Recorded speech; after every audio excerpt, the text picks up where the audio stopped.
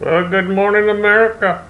This is Jim Bob from Jim Bob's Commentary Channel, coming to you from a secret location somewhere in America.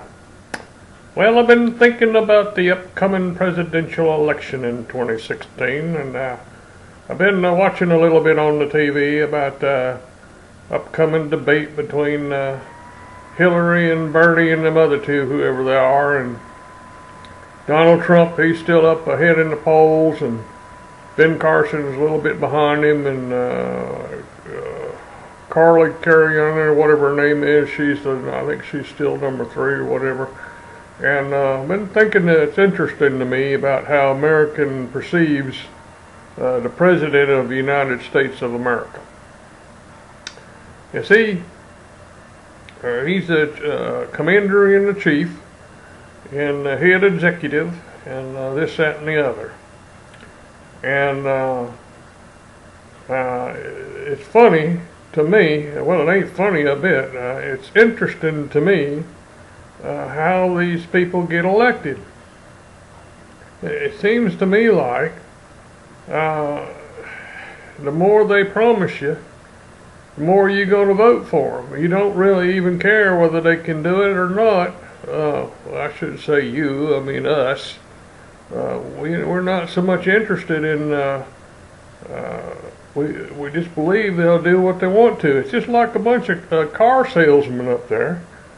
They say, trust me, I'm going to go in there and I'm going to fix this and that and the other.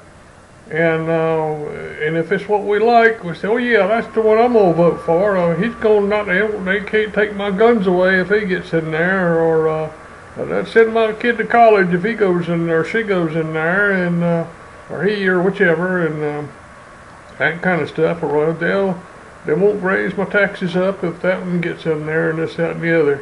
And at the end of the day, they ain't none of them can really do all that much when you're the president. You see, Congress and the Senate's the ones that really get the stuff done. Them jokers over there, and it's the same thing when they're running. I mean, they just promise the moon, and they can't do half of what they say they can. They can do a little piece of it. It's like Obamacare. Obama run on the health care thing, and he went in there and he got his health care thing done, on account of the American voters debated it, and so he got it run through, and it's a piece of crap. It ain't no good. And all the Republicans can do is try to get rid of it instead of try to fix it. So, they're all a bunch of liars. I wasn't going to say that, but the matter of the truth is, politicians are a bunch of damn liars. I mean, they're going to get up there and they're going to promise you the moon, and you're going to vote for them, and you're going to find out that they can't do half of what they say they are. So, America, wake up. You better start paying attention to these the politicians that are out there, up there, telling you that they're going to do this, that, and the other, and they ain't got no real proof they can do anything. So it's coming time for the next president of the United States, and it'll be time soon for the next senator and congressman in your district. And you better start finding out really a little bit more about them. And somebody better start changing the way things are done up there in Washington, or this country's going to have some more problems than it does right now.